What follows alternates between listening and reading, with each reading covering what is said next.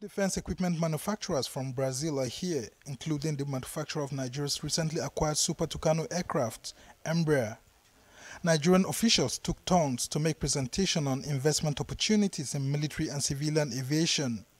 The Nigerian Air Force in particular is seeking a partnership on aircraft manufacturing, maintenance and technical exchange. After the warranty period, definitely Nigerian Air Force on its own will have to source for spare parts, training and other requirements to sustain the Super Tucano.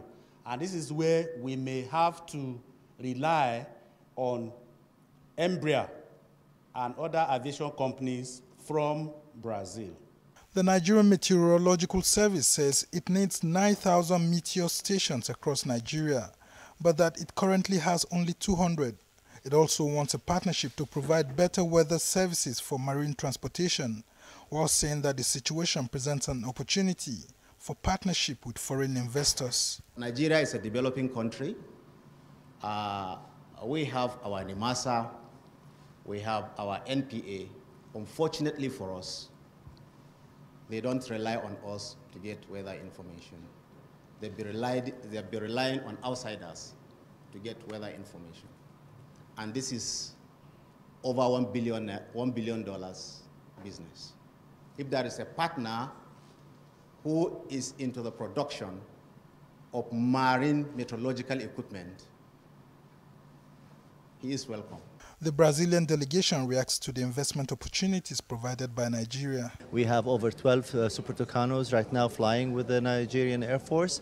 We're working on introducing the C-390, the Millennium, which is a transport airplane that we believe will be a great addition to the Air Force. We believe the Nigerian market is one of the biggest markets in Africa. We are here to offer collaboration with the Nigerian defense industries. So we're open to collaborate. We manufacture several products, and like missiles, like rockets.